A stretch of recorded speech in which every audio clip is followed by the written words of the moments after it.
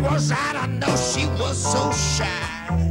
Hello, welcome to the video. This one is about my time with Captain Beefheart and the Magic Band. I had a very minimal input with Captain Beefheart, but I was agent for the Magic Band featuring John Drumbo French from 2013 till their farewell tour in 2019. We just beat the COVID, so we'll get to that later. Before we go anywhere, I ought to point out that I've actually got COVID at the moment. I've got a test result here somewhere. If I can find it, it's underneath a pile of papers. Because there we go, yes.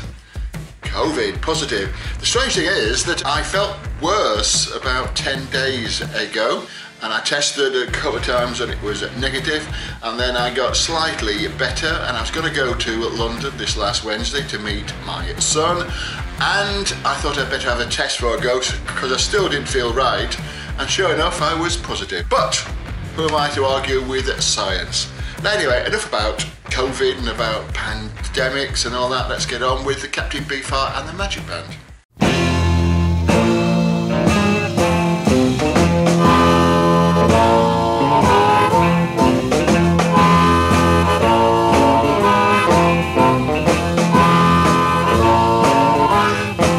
Oh, somebody walking, babe.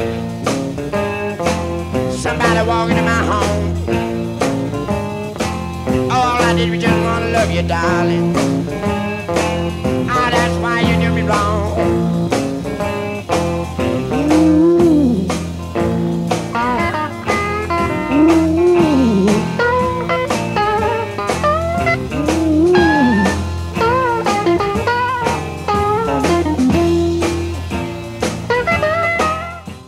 My first run-in or first interest with the Magic Band was back in 1972, 1973, when I was staying in Chelmsford to do my law degree.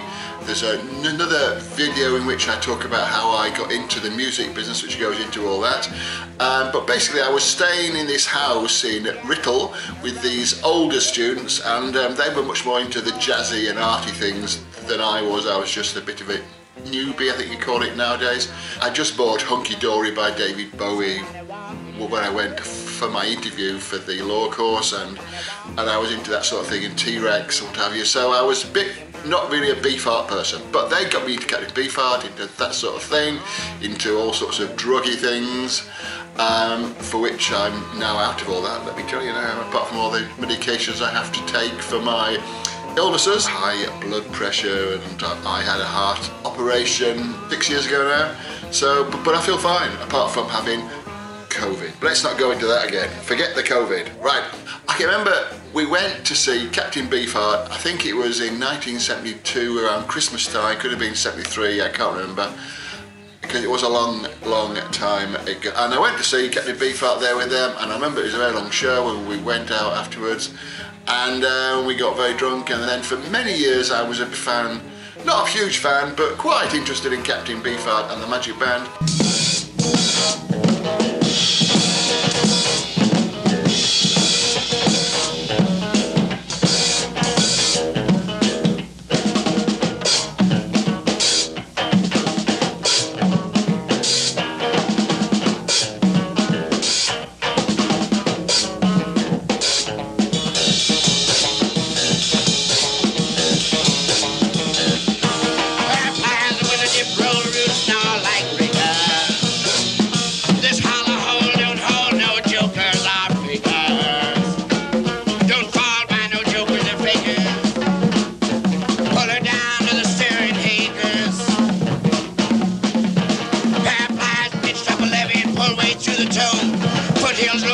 Walk, his sugar beets roll down the tracks, sunbum bounced off the black smokestack.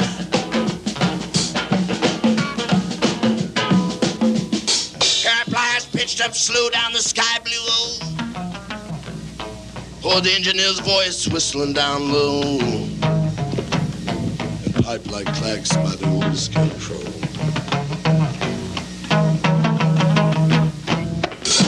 Marching bands burn the fireman's hands till a kettle leaf fire around the belly off.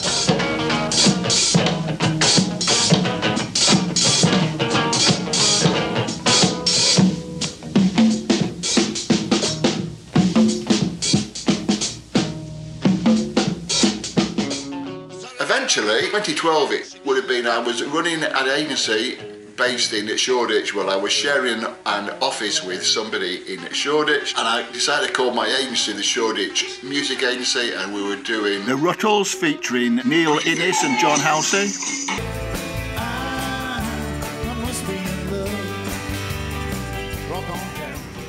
Pretty Thing.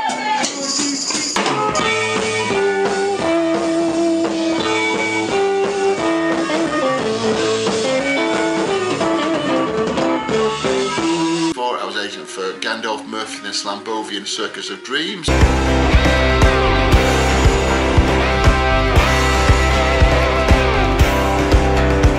Few more bands, few more acts, and I remember John Keenan, my friend in Leeds, who's a promoter in Leeds, asked me online whether I'm interested in finding work for Captain Beefheart's Magic Band, who had basically reformed for All Tomorrow's parties, and they'd kept going and occasionally toured the UK. Now, they'd done their own tours before then. First of all, I was dealing with two people. I was dealing with John French, who was the drummer and the musical director for a lot of the stuff in the early days with Captain Beefheart, and Denny Whalley, who was a slide guitarist. I think was on Batman, I'm terrible with names, but he was like a slide guitarist who was on the later tours. So, with Captain Beefheart, and they were quite slightly suspicious of everyone. They were certainly suspicious of me. They're also Americans. They used to deal with, I mean, basically, Captain Beefheart and the Magic Band were always bigger outside the United States than they were in the United States. So these guys who were in California, basically, they lived there, they were used to dealing with Californian people, Californian ideas and the way things are done there. So anyway, I got to go to the tour. It wasn't the easiest thing to do in the world. They were the everything had to be exactly how they wanted it, and they had a very strange way of doing things. They came over here, they stayed with somebody near Aldershot. This particular person drove them around and he provided the backline. So they didn't have any of their own stuff, so they used what he had. He drove them everywhere, so we had to factor in all of this and the costs, because they had to pay for where they were staying, almost like a sort of a commune type of thing, but it's only a temporary thing. So they were paying for that, so that had to be factored in, and then they would use that as their base and then drive around. And because by this time they were all in the late 60s, early 70s, they couldn't drive too far. They wanted days off. Basically, when Captain Beefheart died, John French took over vocal duties, and he was singing in the Beefheart style.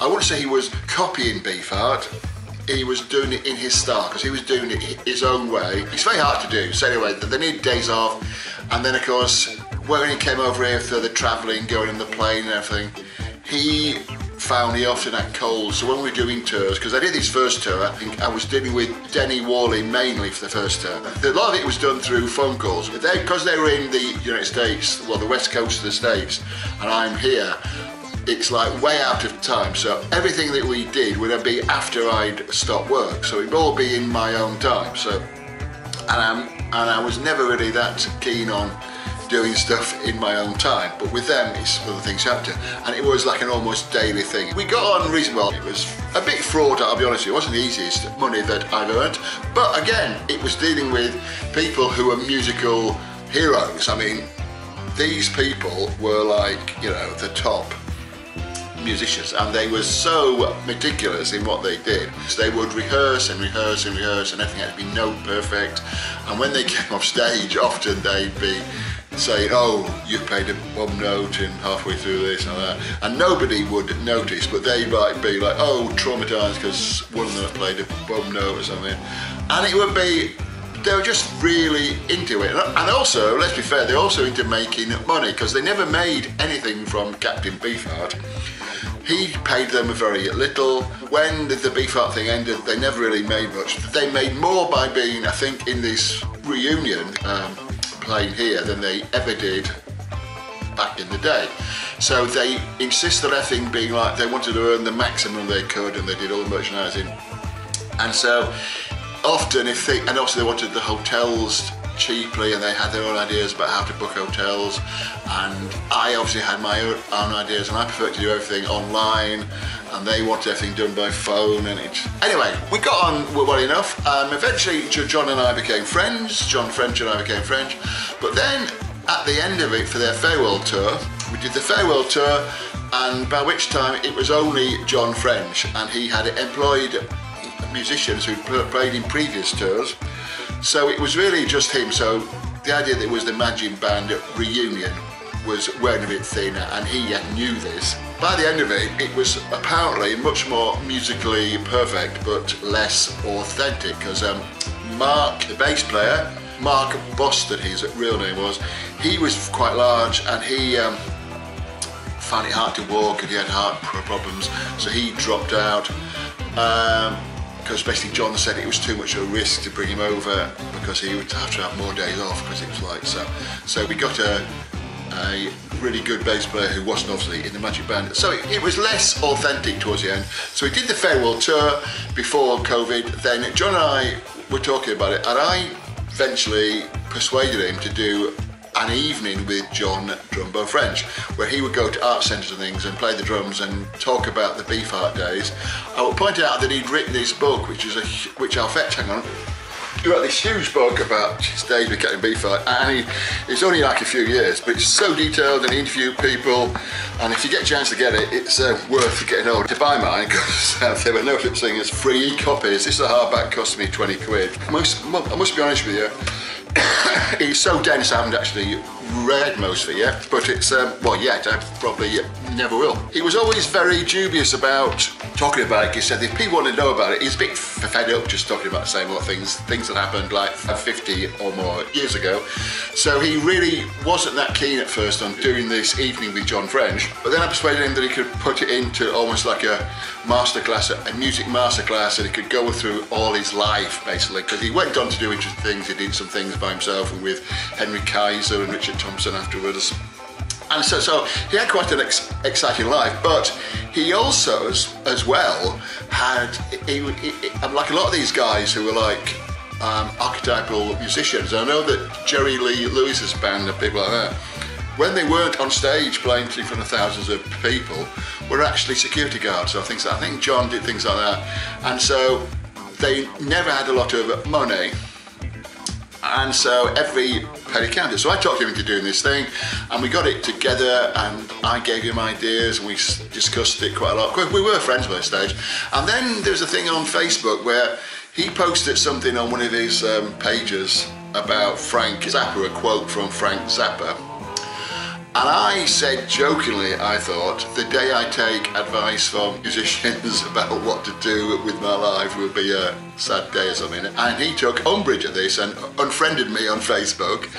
And that's the last time really we spoke. And I think I did send him an email to ask about this tour thing.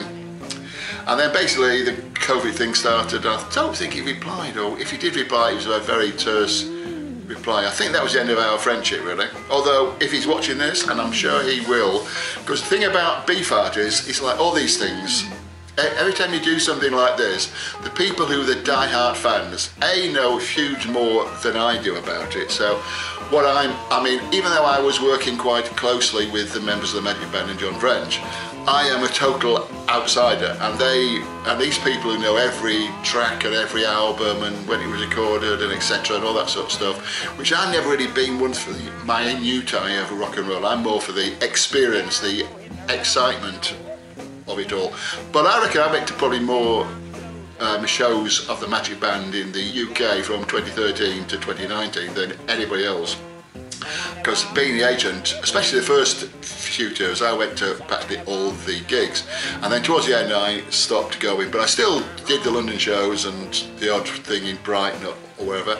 So there you go, this is it. So this is my story about my days with Captain Beefheart and the Magic Band. Rambling. If you like it, please like it down below. Please comment, let me know what you think. Subscribe, press the notification bell. Let's get going. This is one of my things on Captain Beefheart. Because I got COVID, I was supposed to be doing a walk in Broadstairs. I'm supposed to be going to Brighton and doing a walk there, and all sorts of places, all sorts of exciting ideas I've had, but they're all on hold now. But I will be doing more walks. It's taken me a long time to do this one because I'm an outsider. people who are really into the Magic Band and Captain Beefheart are going to watch this and go, oh, it's a travesty, this guy is a waffler, he knows nothing, which is probably true. But that's part of my charm, don't you think? If you think so, like it, subscribe. See you next time. Thank you very much for watching, and may the force be with you. Is that what they say? No, probably not. Goodbye.